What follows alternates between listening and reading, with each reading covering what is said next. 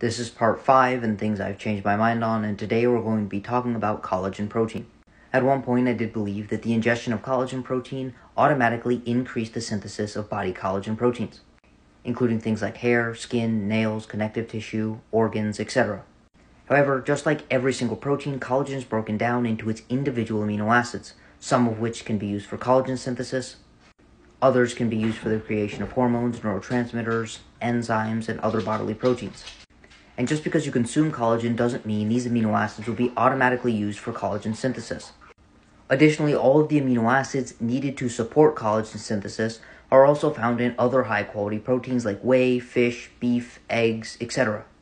And if you look at it, collagen peptides, which are supposedly an improved form of collagen protein, do not improve muscle recovery any more than whey protein, nor does it increase muscle connective protein synthesis. It is true that some studies demonstrate that collagen can increase collagen production, but they do not compare it to other high-quality proteins. And when it's compared to a high-quality protein, it is not superior.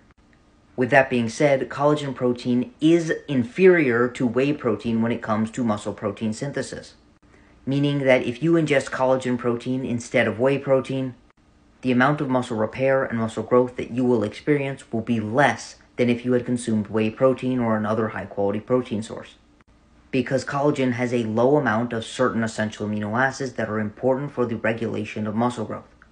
So it doesn't appear that including collagen into an already high-protein diet has a beneficial effect on improving collagen synthesis, but it may in fact impair muscle protein synthesis.